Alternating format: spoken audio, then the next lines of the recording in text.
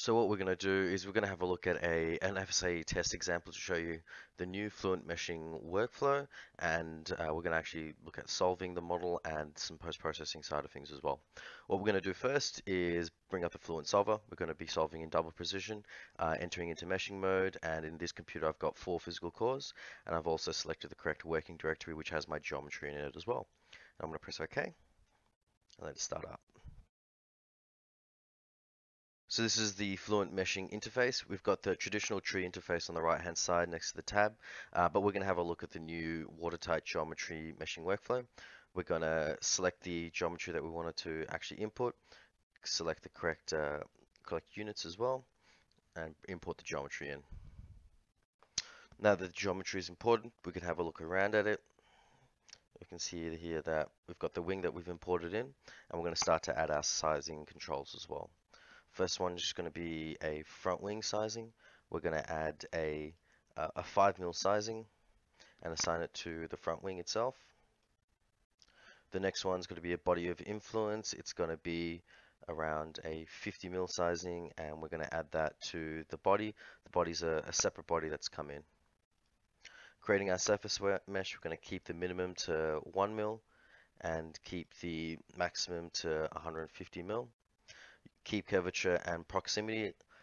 We're going to change the curvature normal angle to 9 in order to pick up the curvature around the front wing, and we're going to have 4 cells across the gap. Now that the surface mesh is created, we can have a look at it. We can move the model around. If I right click and hit control at the same time, it'll hide a face. So I can go in, have a look at the curvature, have a look at we've got 4 cells across the gap as well, and we can see at the bottom we've got the sizing that's been respected. We're going to start to describe the actual geometry. So it's a fluid with no voids, and we've got no fluid interfaces. So we've done that, and what we're going to do is also describe the label. So we've got a front wing, that's the wall. We've got a ground, that's a wall as well.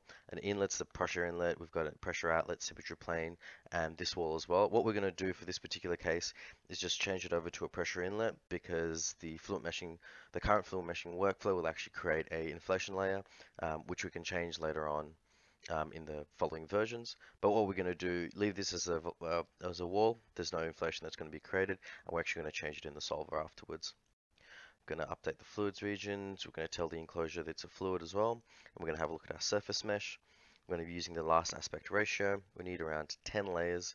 We're going to transition to around a 20%, which is fine, and we need a 0.005 first layer height, which is 0.5mm. In this particular case, we're going to be having a look at the new Fluent meshing mesh type, which is a polyhex core, and we're going to create the volume mesh. Now that the mesh has been created, we can have a bit of a look at it.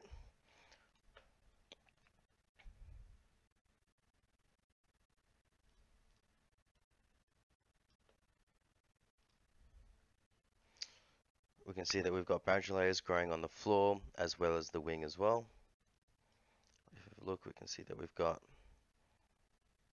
all the layers that we need around the trailing edge.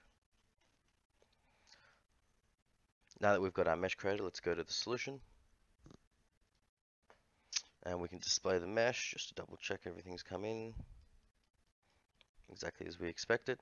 We'll go through and add a turbulence model. I'd recommend either the K-Omega SST turbulence model with curvature correction, or the K-Epsilon realizable K-Epsilon with the enhanced wall function. Let's go over to our boundary conditions, and let's change the inlet to an inlet of 20 meters per second.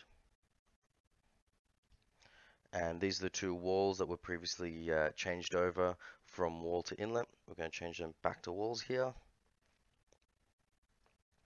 and leave them as specified shear, so there's a slip condition there.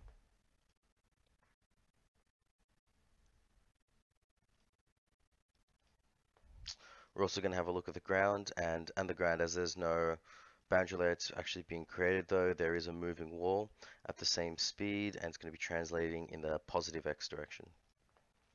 Having a look at the methods, I changed the scheme over from simple to coupled, and leave the numerics as is. We'll go over our report definitions, and we'll just add a lift definition for the front wing.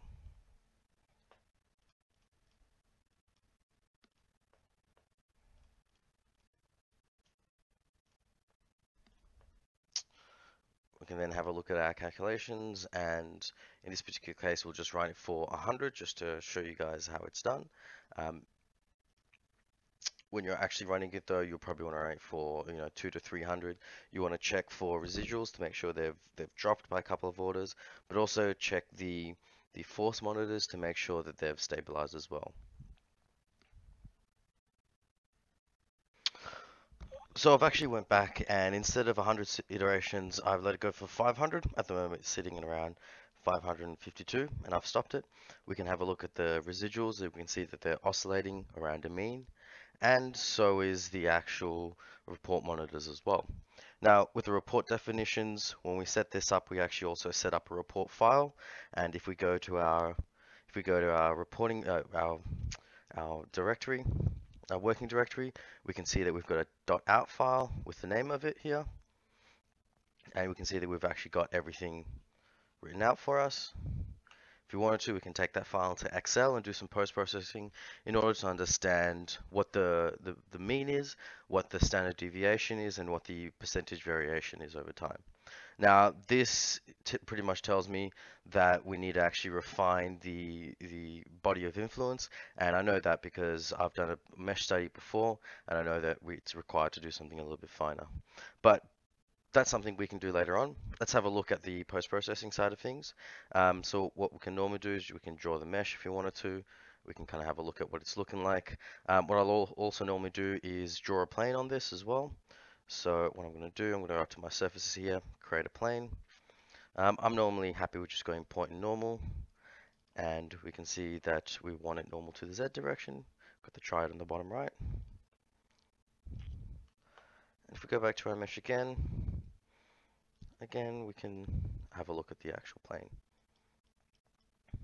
Right. Now let's have a look at the contours. One of the things I'll normally pick up is we'll have a look at what the static pressure is on the wing. So we just want to do a sanity check. We're expecting lower static pressure at the bottom. We've got higher static pressure at the top, so it means that we're making downforce. And we've got this very low region around here, around the end plate, where we've got this vortex being created. So I can also have a look at my total pressure as well. What we'll also do, we'll have a look at the Y plus value. Again, so it goes from a max of around 30, which is what we expected. We can have a look at where it increases. We can see the Y plus increases with local velocity, again, as expected. And we can also have a look at the turbulence viscosity ratio. So this is something that's required in order to pick out if you've actually if you've selected the correct amount of boundary layers. So let's display that. And we'll change it until we can see the gradient around the boundary layer. And as expected, we're seeing this transition from a blue region, so a light region, the viscosity is increasing, so we're in the turbulent region, and we're going out to the outer region as well. I'll have a link in the description for a read of a blog post that was created. So one of the things that I also normally do is create a scene sweep animation of the total pressure. So we can have a look at the energy down the line. So we're going to sweep around the x-axis. When we look at our contours, I'm just going to select the ground, and we're going to select total pressure going from a negative of 100 to a positive 100 as well. I'm going to go from 0 to 1, and initially we're going to go for 10 frames. And we can see we've got an animation. And if we slow it down, we can see what the total pressure is. If we replay it, and we can keep an eye on the bottom right, we can see a vortex being shed off the end plate and growing as it moves down the flow field. So it's exactly as expected. We can also clearly see that we don't have enough layers actually picking up what the shape of the vortex is looking like. So that's one of the reasons we're having oscillations in our residuals. We can have a look at the force monitors and start to output some force values if you wanted to as well. We can write all these out. And we can also have a look at things like isosurfaces. So if we display the front wing first. Again, we can go back.